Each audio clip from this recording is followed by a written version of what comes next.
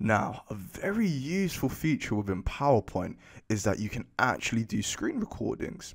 So if you want to do a screen recording, simply put, all you have to do is if you go to the Insert tab, and from here if we select screen recording, we are now able to actually record our screen. So as you can see, I've got Excel opened up here, and what I could do is if I select area, I can select the area that I actually want to record.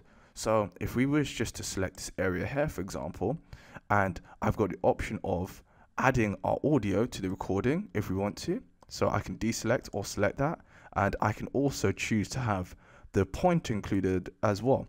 So again, just to show you, if we select record, and as you can see, to stop the recording, we could press the Windows key, Shift and Q. But just in case if you don't remember this, simply put, all you could do is just go to the top of the page, and if you just hover over the mouse, our options will appear here, and we could pause the recording like so, and we could stop it. So in this case, if we select stop,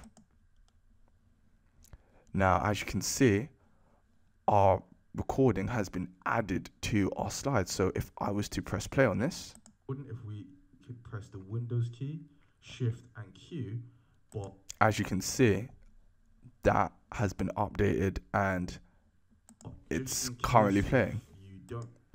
And that's an overview of how to use screen recordings.